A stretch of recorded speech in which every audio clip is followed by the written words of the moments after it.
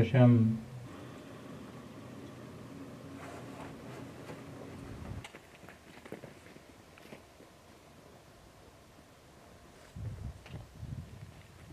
казалось бы, за моей спиной обычное заграждение приграничной полосы, бетонные плиты, и на них колючая проволока.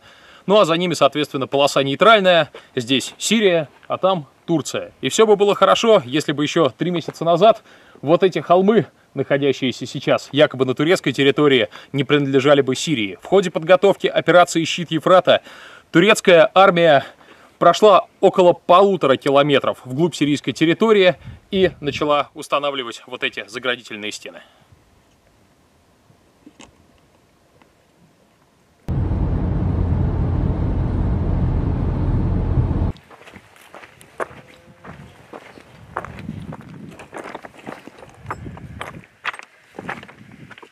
Сейчас наша съемочная группа находится на очередном участке сирийско-турецкой границы на севере курдского кантона Африн.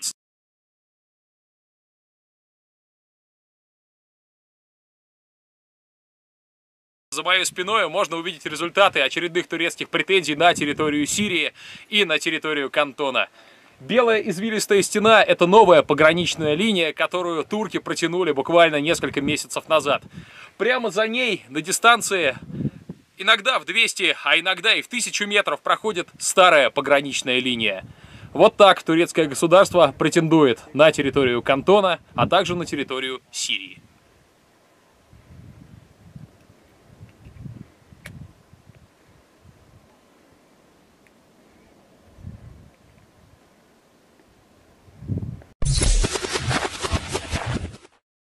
They are not on the same page.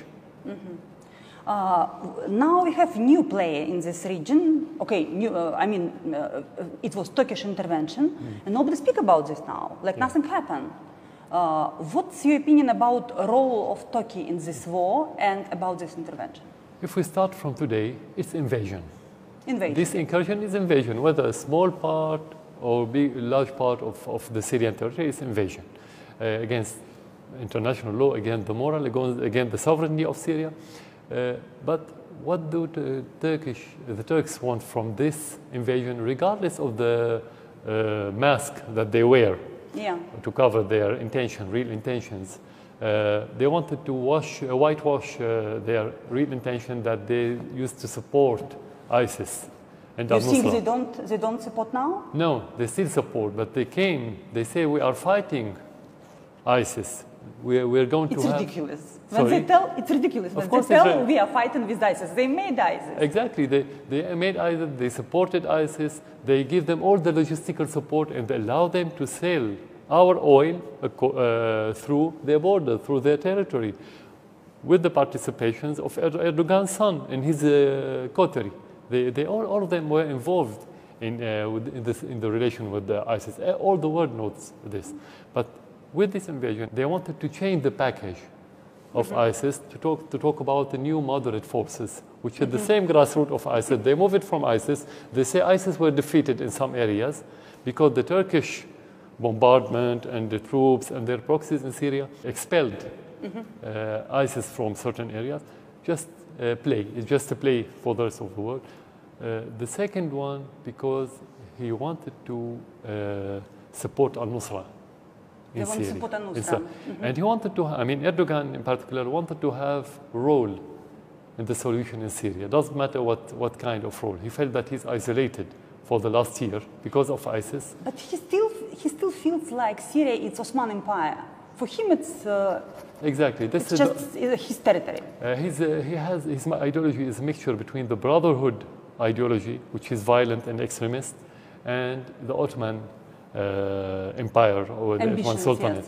Yes. So I think with these two ideologies, he can make a mixture to control this region. That's why he supported the Muslim Brotherhood in every country, including Syria. You're right.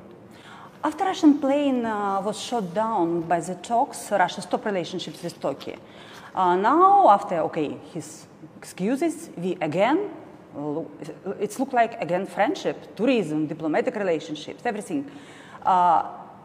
Putin called this knife in the back when this plane was beaten. by the talks. Do you think maybe we Russians make mistake to trust Erdogan again after his betrayal? No, actually, I look positively to this relation. You look positively? Yeah, positively. Why? Why? We are talking about two parties. We take into consideration that these two parties, again, they don't see eye to eye. They are in different positions. Russia based its policy on the international law, respecting the sovereignty of other states, and understanding the repercussions of the terrorism prevailing anywhere in the world. While the other party, Turkish party, based his policy on the ideology of Muslim Brotherhood. They don't respect the sovereignty of Syria, and they supported the terrorists. So you can see there's polarization. Each one is in exactly or completely the opposite side. So through this rapprochement, let's say, between Russia and Turkey, the only hope that we have as Syria that Russia can make some changes in the Turkish policy. This is our hope, and I'm sure that this is the first goal of the Russian diplomacy toward Turkey these days, in order to decrease the damage of the messing up with the Syrian territory by the Turkish government. I hope they can convince them that they have to stop supporting terrorists, stop allowing the flow of terrorists and money for those terrorists through their borders. This terrorist, it's instrument of influence. He will never refuse from this instrument. It's his people, and if he will try to fight with them, they will start to fight with him. I mean, it's big risk for him to refuse from sponsorship of terrorism.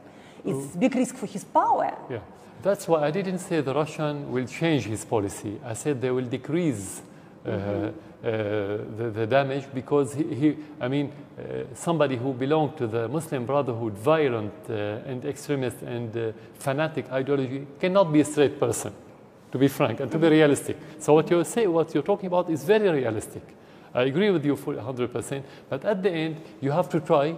You try. If you change 1%, that's good. If you change 10%, then that's good. You don't have to have the full change, and we don't have this hope. We don't raise our expectations a lot, especially with somebody like Erdogan and his clique.